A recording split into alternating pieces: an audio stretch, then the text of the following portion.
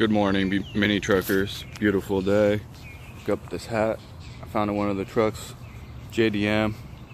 That means Japanese domestic market. So it came straight from Japan. I've got this Acty Attack. So it's pronounced attack and it's pronounced acty. It's short for activity. You can do a lot of stuff with these.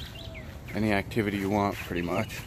So this one just came from the port. I picked it up yesterday. I tried to go pick it up on Friday, but the port was closed. We couldn't do anything there, but beautiful, beautiful truck. This is what makes me happy. I mean, listen to this. I don't know if you can hear those birds chirping. We got a beautiful mini truck. Just came in. Little to no reconditioning. Sometimes you see like, you know, wear and kind of some rust here, but this one really good. It has the chains. I never really see the chains very often. That one has the chains too, but and then we go inside and door panel in good shape. Seat no rips, no repairs needed. What I've seen on the working ones is they put a reflector here. I think that's because when, you know, if you were driving, I'll show you real quick from the outside. It didn't make sense to me at first, but when I see it like that, if you had a reflector there, it's going to be safer. The clear headlights, you can see as they age, they kind of start looking a little more like this. You can polish them. I try to use that windshield cleaner, the polish, but you can see the difference in these.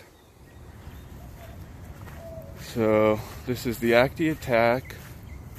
It's got the ultra low first, or ultra low forward and ultra low reverse. It's not designed to go from ultra low to first. It's designed, this would be your first traditionally, and what you have here is a little lockout. So when you pull that up, you can throw it over and you can get into your ultra low reverse, or your ultra low forward, sorry, and your ultra low reverse. And it's kind of cool. So watch when I pop it up, it actually pulls that lockout out. So now you're back in the traditional gears. You've got your 4 speeds and the reverse. This is the directions, how to use your ultra low. They're essentially saying the same thing. Pull up on this piece and then put it in. Okay, this one actually came, it's a good sign, maybe it's a bad sign. Came with a fuel filter. So that looks like a used one. That's used, so it must have a new fuel filter. And then I had seen some spark plugs, I thought. And these are the authentic ones, so you can see people in Japan, they don't just put O'Reilly stuff or Bosch. Get you some quality NGK plugs. This is what it's designed for. Okay, so saved me a lot of energy having to pull the plugs. I can look at these. You can learn a lot from these. So if they were real yellow or they had oil coated on them, this bottom piece, the porcelain, you can see how it starts turning kind of brown there. That's just the combustion kind of seeping out through there. But that one actually looks good. I thought there was some other ones in there. Sorry, this camera's, you can look at all of them. And a lot of times, most of the trucks, I'll pull one spark plug, and if it looks good, if they're running great, I don't mess with them. So, same thing, this one starts up, idle's fine. You know, if there's issues, then we'll get in a little more troubleshooting. So you can definitely see this one has a little more of the kind of combustion leakage, and that's a good sign that they're probably ready to be replaced. So we don't have any idea really when it was done. I can try to look through more of the paperwork. This guy though, he's got his little oil card, so he's probably, here's the Japanese auction. We can look at that, grade 3.5, auction grade C, so this is what, no corrosion.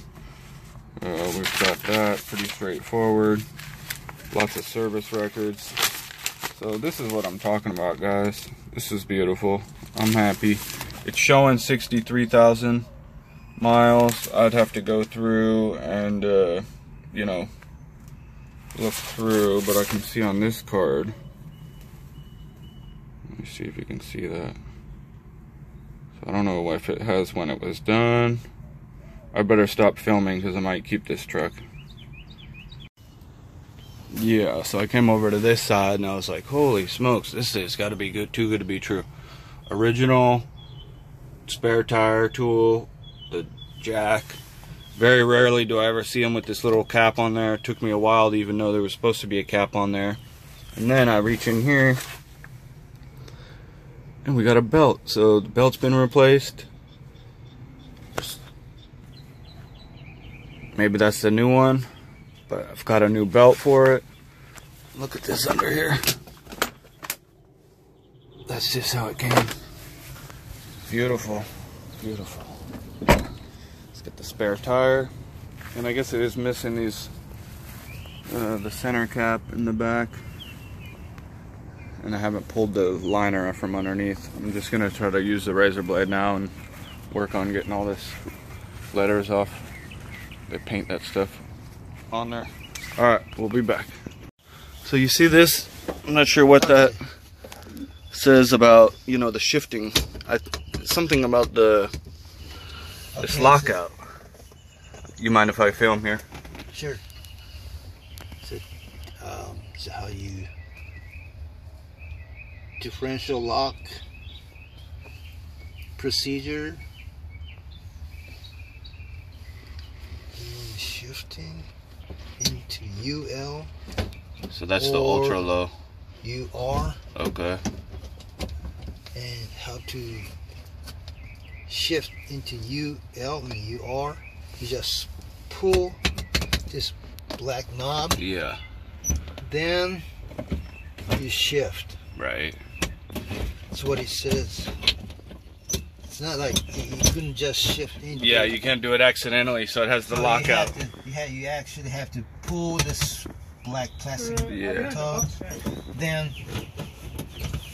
Okay, mini truckers, one other thing I want to show you on the Acty Attack is this is your push button locking differential.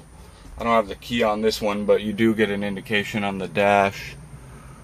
Where is it? Oh, no, you don't get an indication on the dash. This thing is backlit green. So your rear bed light is here, it's backlit orange, and then this one's backlit green. Alright, this is the second Attack I've got. It's, the other one's already sold. But this is the brother that came with it. Pretty rad. I love these things. Alright, have a good one. Hopefully this helps. Use some mini trucks. Stay mini. Take care.